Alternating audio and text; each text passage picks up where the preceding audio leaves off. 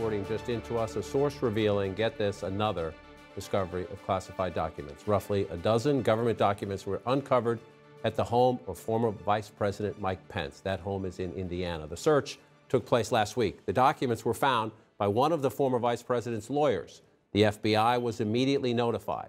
This find, of course, flies in the face of repeated Pence denials that he held on to any classified materials when he left the government. The backdrop to, well, you all know this, two separate special counsels already investigating the current and the former president, Joe Biden and Donald Trump, for potential breaches as well and how they handled government secrets. Our CNN special correspondent, Jamie Gangel, is breaking this news story. CNN Justice correspondent Evan Paris also with us.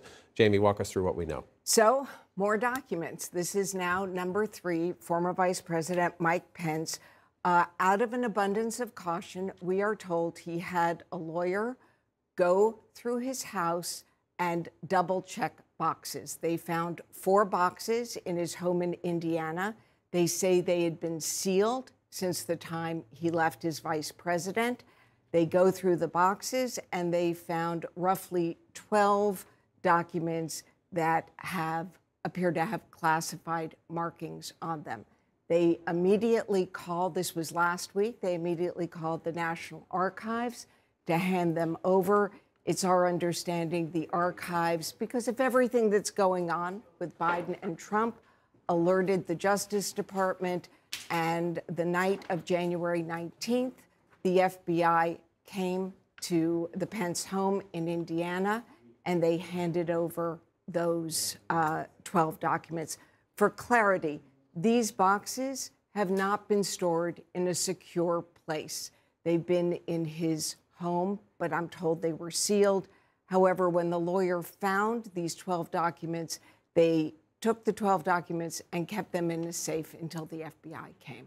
And so this is not to pick on the former vice president, because I think we now have seen that this can happen. But in November, right, as the Trump story was breaking, we did not know at this point about the Biden story. In the Trump story, back in November, the former vice president sat down with ABC News, and it was quite direct. Did you take any classified documents with you from the White House? I did not. Do you see any reason for anyone to take classified documents with them leaving the White House? Well, there'd be no reason to have classified documents, particularly if they were in an unprotected area. Well, there were classified documents, and they were in, as you report, an unprotected area. Right. Do they have any explanation for that? Again, I don't say that to pick on the former vice president, who is known as a cautious, meticulous person, but yet again, this has happened. Look, we went through this with Biden. He said he was surprised. I think it's clear former Vice President Pence was surprised as well. These do seem to be inadvertent. That said, how did it happen? Our reporting is that in the final days of packing up both the West Wing, the White House office, and the Residence Office, that these classified documents were likely at the vice president's residence, and they did not go through the same rigorous checking that was happening over the White House, and so they got packed up with personal things that were coming from the residence. And again, to that point, what you just said, listen, again, this is the former Vice President of the United States. This is talking to Fox Business this month, in January, on January 12th, saying, I was extra careful. Listen. I received a presidential daily brief at the vice president's residence. I'd rise early.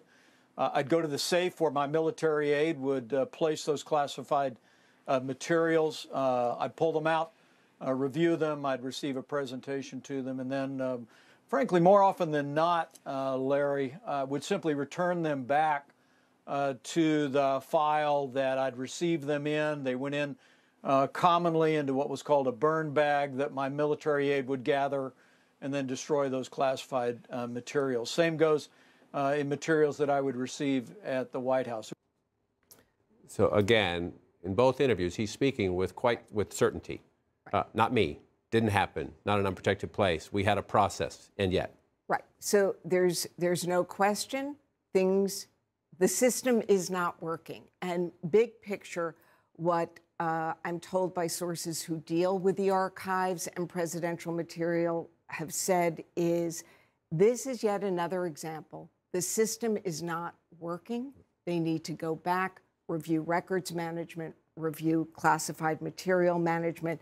We're also told, so why did, after saying no, we don't have anything repeatedly, they clearly went back, and former Vice President Pence wanted to triple check because of the Biden documents. To his credit, most likely. Absolutely. Most likely to his Absolutely. credit. Again, so, Evan, there was a Trump investigation already underway.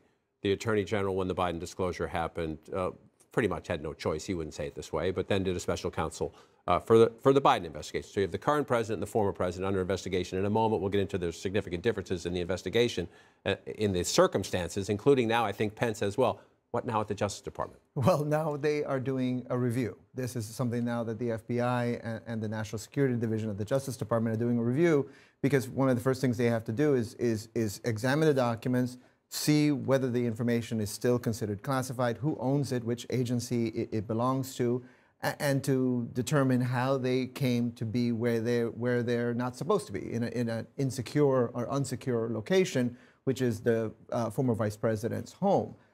It is clear, however, that I think some of the answers are already out there. We know that the transition, let's just say, at the end of the Trump administration was not the usual kind, right?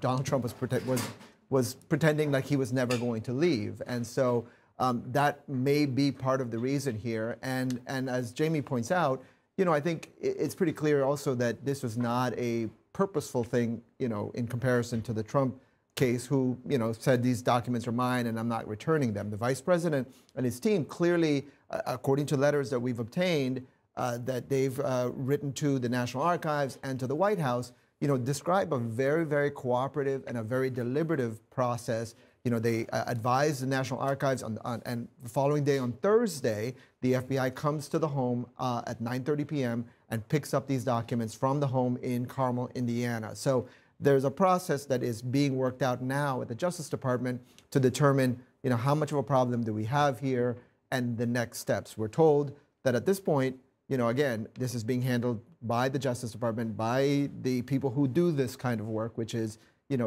let's just say it happens from time to time. Right, it happens from time to time.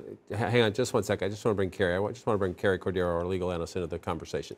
Again, we have learned new things all the time in all of these investigations. So I want to reserve just for our viewers, this is a breaking news story. This is where we are today. But in both the Pence and the Biden discoveries, they were discovered, and lawyers for the current president and the former vice president immediately called the Justice Department and said, we found these documents, tell us what to do. Trump took the documents in over a months-long period of time. At one point certified he had returned them all. They found out they didn't. That's why they served a search warrant. We'll get into the politics of that later. From a legal perspective, what does Merrick Garland and his team have to go through right now when it comes to Mike Pence? Well, so the investigation of prosecuting classified documents really does turn on the intent behind it, the willfulness, all the various statutes that apply to actually prosecuting mishandling of classified information turn on some kind of intent, some kind of willful behavior on the part of it. And that, so far as we know, seems to be what distinguishes certainly this situation with former Vice President Pence. We're still learning more about President Biden's situation, but it sounds that way in part because of their disclosures. Now, what I think a really interesting decision point for Attorney General Garland is he going to need a special counsel in this case? And that gets into the politics of it, because remember, the trigger for him appointing the special counsel in former President Trump's case was former President Trump's announcement that he's a candidate again. President Biden is a presumptive candidate for president. Where is Mike Pence in the political situation moving forward, and how will that impact whether or not Attorney General Garland needs to cabin off this investigation just like the others? Right. You had a point you were trying to make. Two things that we didn't make clear. The FBI did not go into the Pence home and search the home, which is different from Biden. They just came and picked up the papers. So as Evan said, there's a review going on, but it's not the kind of criminal investigation where they want to see where were the boxes kept, what were the surrounding things. So they haven't taken that next step yet. And one other point. Forgive me for interrupting. Yep. Hold the other point. That's what happened in the Biden. Correct. They turned them Correct. over. They turned over what they found the first time. Then there were conversations about what to do next. I believe, correct me if I'm wrong, they turned over additional documents, and then they still decided in the end they needed to go and do a thorough. And that's partly search. because of, Right. frankly, let's just be honest, the Biden case was screwed up, right? Right. These, the way the Biden team decided to disclose these things publicly and to withhold certain information, certainly I think gave the Justice Department a little bit of concern about exactly what was happening, and they needed to figure out, they need to make sure that nothing else was there, and that's why they took that additional step of doing a search, which we now have seen disclosed. Right. So the other question this raises is, what about former President Obama? Right. What about former President Bush? And the former vice presidents. Is there going to be, and I don't say this to be funny, some kind of amnesty where they go back? How many special counsels are we going to have? Or can you have some sort of a nonpartisan or bipartisan look at